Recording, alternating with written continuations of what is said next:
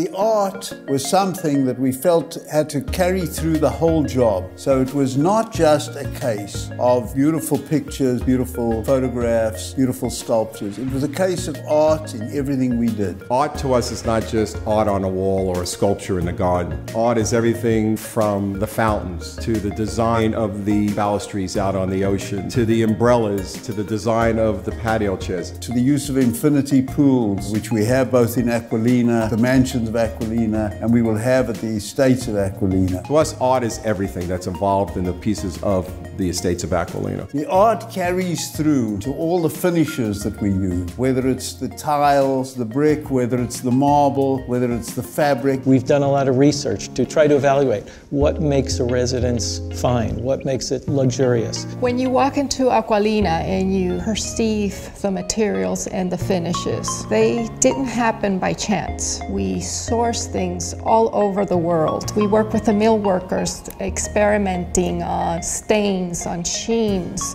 Then we start sourcing fabrics. We keep looking at them until we feel, okay, this is the composition, this is the colors are working, the textures are working. It's creating the mood we want. Throughout Acqualina, this focus on green, where you have a park joining a beach, which is very unusual because of space limitations, we're able to do. Oftentimes in Italian gardens, you have these long axial vistas with some kind of punctuation at the end of those vistas. In our case, we have the Atlantic Ocean. What we really want it to feel like when you're coming into this development is a true departure from the city around you. Our residents like the fact that they can walk out to the backyard, sit in their lounges on the grass, under the coconut trees. And it may be your favorite quaint place in the garden surrounded by lush landscape. I have a buyer from Brazil that's a landscape architect. The most important thing to her was the landscape sculptured art gardens on the top deck that she could walk with her grandkids. Other components include large open lawn areas that can be set up as a multi-purpose event, so you and your family could